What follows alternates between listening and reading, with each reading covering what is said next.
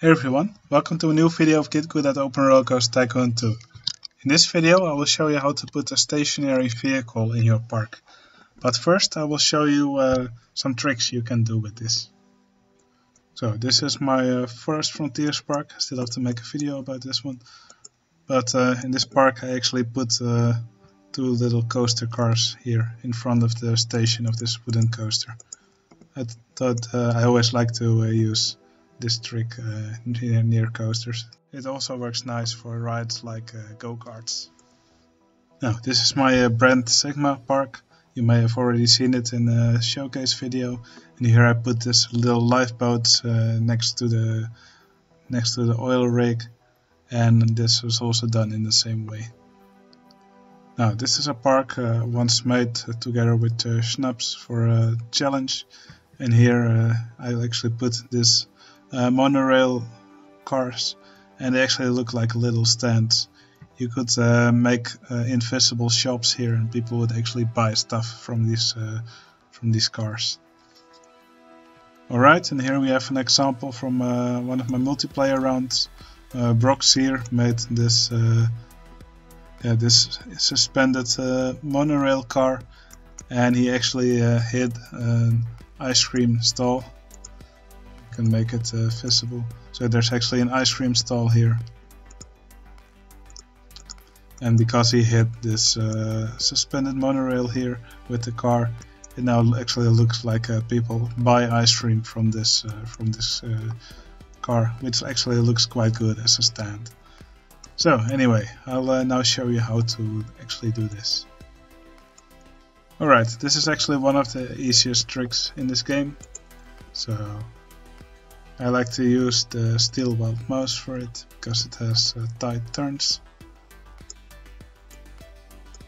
So let me quickly enable the steel weld mouse,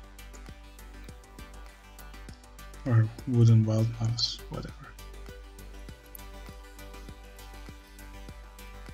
Now what we'll do now is we'll just build a small track.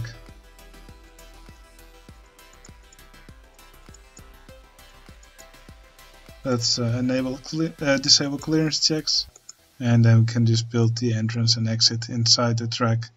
You can also stack them on top of each other if you have a small station.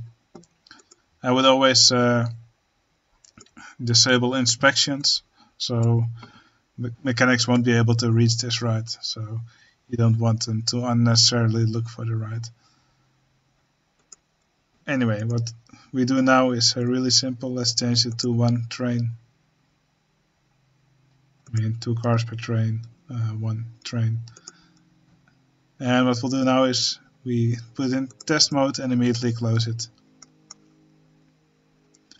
Now the car will be visible, but it won't actually do anything.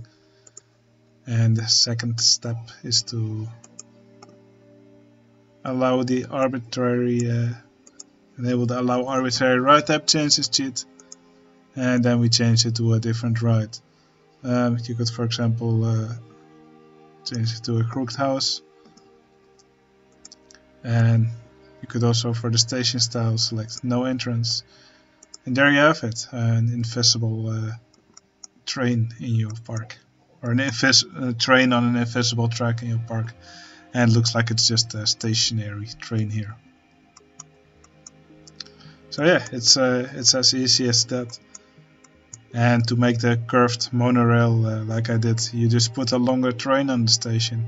It's really simple to do, and it should help you put some nice stuff in your park.